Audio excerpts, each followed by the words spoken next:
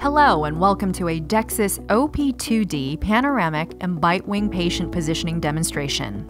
Prior to positioning a patient and image acquisition, select an imaging program using the main DEXIS OP2D unit touch control panel. The top row of the control panel contains 4 program selection options: P1 Standard Pan, P2 Pediatric Pan, P3 TMJ, P4 Bitewing.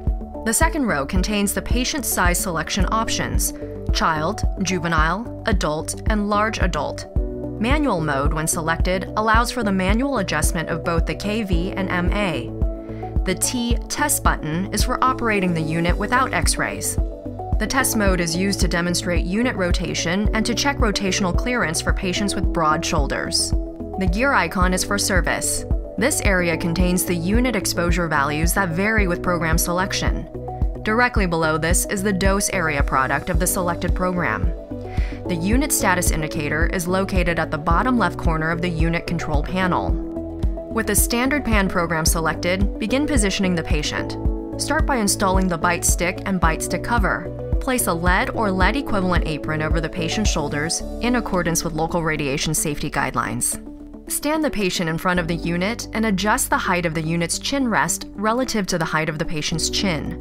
To adjust the height of the unit, use the positioning panel.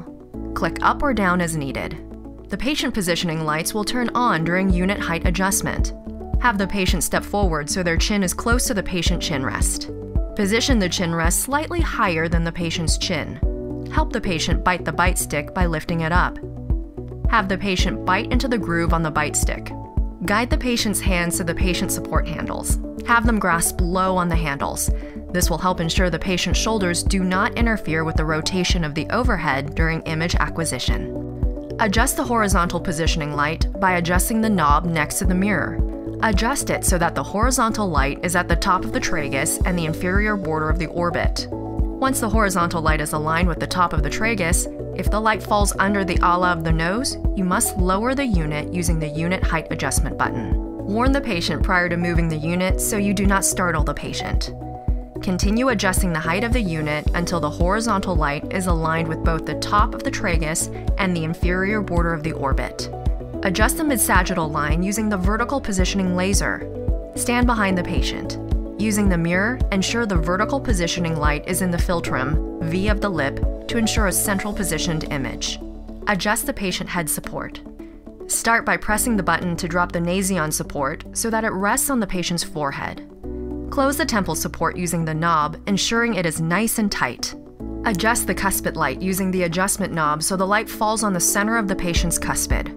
Have the patient adjust the position of their body by taking a step forward while keeping their forehead and chin down. Ask the patient to swallow, keep their tongue on the roof of their mouth and their lips together. It's now time to acquire the image. The operator should maintain a minimum safe distance of 6 feet during the exposure while maintaining visual contact with the patient. Once the image is acquired, remove the patient from the OP2D by opening the temple supports, retracting the nasion support, and guiding the patient out of the unit. To acquire a Bitewing image, use the DEXIS OP2D unit control panel, select the Bitewing program, P4, and the corresponding patient size. Start by installing the bite stick and the bite stick cover. Place a lead apron over the patient's shoulders in accordance with local radiation safety guidelines. Stand the patient in front of the unit and adjust the height of the unit relative to the height of the patient. To adjust the height of the unit, use the positioning panel. Click up or down as needed. The patient positioning lights will turn on during unit height adjustment. Have the patient step forward so their chin is close to the patient chin rest. Position the chin rest so that it is level with the patient's chin. Adjust the chin rest using the adjustment knob so that it's set to the Bitewing BW position. Help the patient bite the bite stick by lifting it up. Ask the patient to bite into the groove on the bite stick. Guide the patient's hands to the patient support handles. Have them grasp low on the handles. This will help ensure the patient's shoulders do not interfere with the rotation of the overhead during image acquisition. Adjust the height of the patient's chin using the height adjustment buttons so that their occlusal plane is parallel with the floor. Check that the occlusal plane is level by adjusting the horizontal positioning light so that it is just above the patient's lip. Ask the patient to swallow, keep their tongue on the roof of their mouth, and their lips together. Acquire the Bitewing image. The operator should maintain a minimum safe distance of 6 feet during the exposure while maintaining visual contact with the patient. With the image acquired, guide the patient out of the OP2D. Thank you for watching. For more DEXIS product information, please visit DEXIS.com.